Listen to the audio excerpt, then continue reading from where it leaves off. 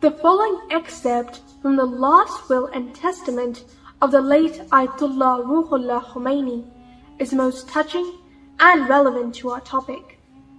The memory of this great epic event, Ashura, must be kept alive. Remember the cries of damnation and all the curses that are rightfully raised against the cruelty of the caliphs of Bani Umayyah towards the holy Imams, which are reflected in the heroic protests against these cruel tyrants by the nations through the centuries. It is the perpetuation of such protests that shatter oppression and cruelty. And it is necessary that the crimes of these tyrants in each age and era be indicated in the cries of lamentation and in the recitals of elegies held for our holy Imams.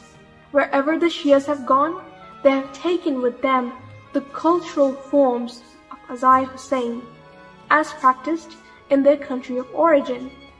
And today, because of their efforts, Azai Hussain, in one form or another, can be seen throughout the world in every country.